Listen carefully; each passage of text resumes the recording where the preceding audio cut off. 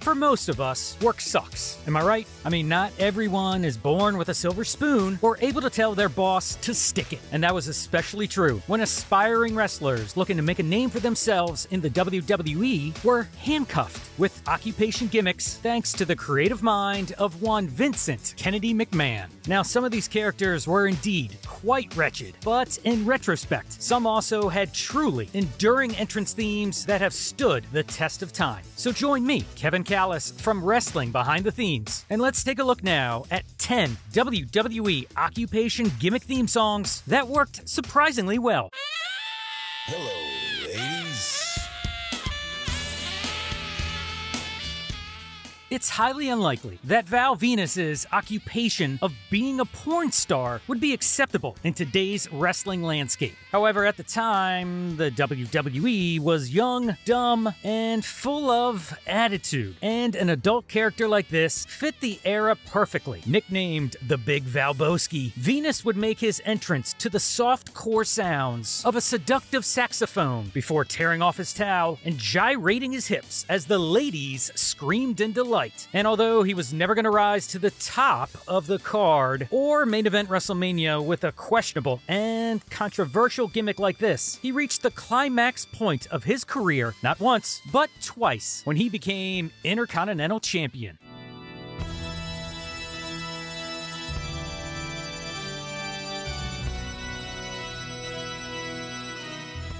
Call him a mortician, the Grim Reaper, or an undead zombie monster. But ever since his debut at the 1990 Survivor Series, The Undertaker has had the most iconic entrance that for years has signaled the arrival of arguably the most respected wrestler in WWE history. He's had a song to fit every version of every character he's ever played. During the Phenom's legendary 30-plus year career, he's gone through numerous different adaptations of his theme. So much so that the WWE actually released an entire 21-track album back in 2016. There's no question that his music worked extremely well and was a driving factor as to why The Undertaker became such a larger-than-life character before he even stepped inside the squared circle.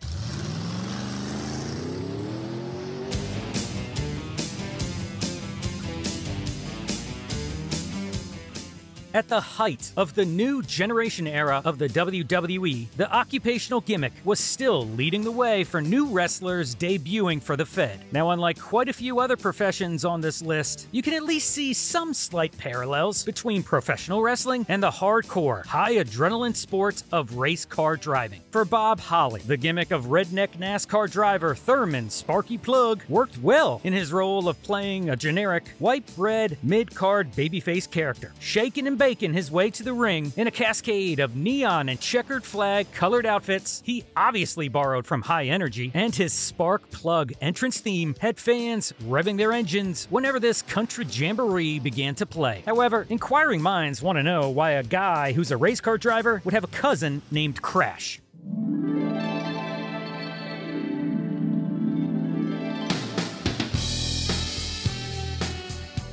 One of the more underappreciated occupational gimmicks and entrance themes during the WWE's golden era belonged to Rick the Model Martel. With his striking good looks, slicked back hair, and chiseled physique, the arrogant Canadian looked as if he had just stepped right off of a Paris runway and into the World Wrestling Federation. And when you heard the gentle strumming of harp strings, followed by a sultry saxophone in his model theme song, the essence of Martel's manliness was connected, primed, and ready to titillate all the juices of your guilty pleasures to the max. Yeah! Repo Man.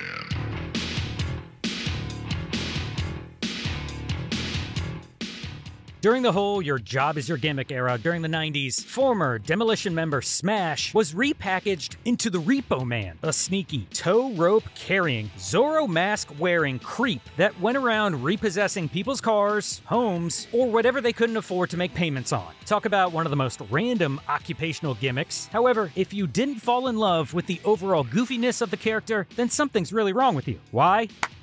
Here's why. For all you boomers out there, the Repo Man actually looked and acted a whole lot like the Riddler from the 1960s Batman TV show. And what put the Repo Man over the top was his OG Shattering Glass entrance theme song called Repossessor Blues. That funky like a monkey bass line has no business being that catchy, so we definitely have to give it an up, right, Simon?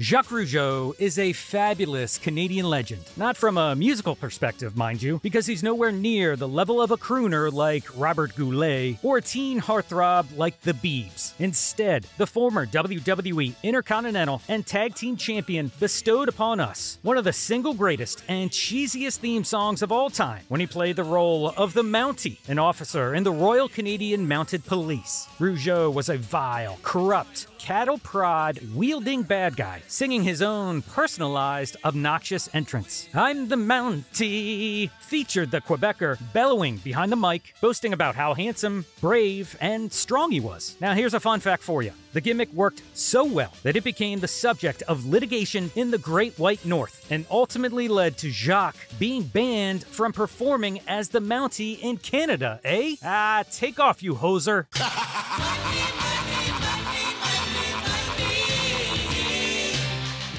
Erwin R. Shyster was an antagonistic auditor who, much like the IRS, was constantly calling fans and superstars alike tax cheats. Now, the idea of a taxman in wrestling is obviously a little wonky, and I would know because I'm the son of a certified public accountant, but for whatever reason, this occupational gimmick clicked with Mike Rotunda, invariably irritating audiences across the country. And what better partner in crime for a crooked tax collector to team up with than the mischievous millionaire who would always try to prove that everybody's got a price? Ted DiBiase. Created and produced by Jimmy Hart and JJ Maguire, It's All About the Money worked so well as an entrance theme song for Money Incorporated and helped the dastardly duo dominate the WWE Tag Team division in the early 90s. And if my calculations are correct, they captured the World Tag Team Championship 3 times.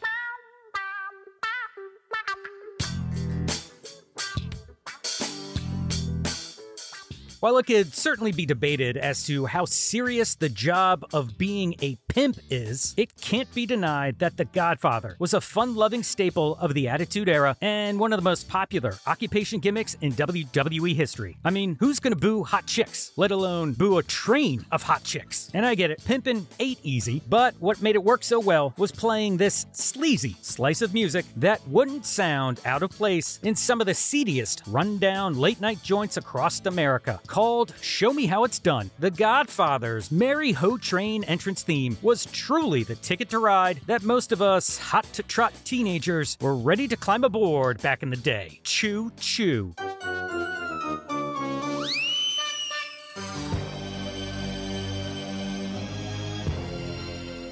All jokes aside, who'd have thought that an occupation such as a clown would work so well in pro wrestling? Well, all credit belongs to the late maniac Matt Bourne for his comedic, yet downright creepy portrayal of Doink the Clown. When Doink first burst upon the scene, he was a crowd entertainer for the WWE live house show audiences. However, Doink soon morphed into a cruel prankster, squirting little kiddies with trick flowers and delighting in making them cry to their mommies and daddies. The gleam in his eye could not hide the evil that lurked behind the makeup, and his entrance music was psychotically perfect too, starting off as silly circus music before descending deep into a dark and demonic theme, before suddenly switching back to whimsical circus act sounds. It all made for an occupational gimmick that worked, with the joke being on all of Doink's naysayers. If you ever take a trip down to Cobb County, Georgia, you better read the signs, respect the law and order, use of high time. Fans forget how over the Big Boss Man was in his prime. However, what they don't forget is just how hard his entrance theme song went, with memorable lyrics like, if you ever take a trip down to Cobb County, Georgia. Hard Times was one well-respected rocker of the WWE's golden era. Whether playing a diabolical heel or a legitimate law enforcement babyface, the real-life Ray Traylor was not only a great worker, but one of the best big men to ever set foot in the squared circle. Loud, colorful, and full of energy, energy. Many of the other occupational characters failed to get over because the guy playing the role couldn't get the audience to buy into their gimmick.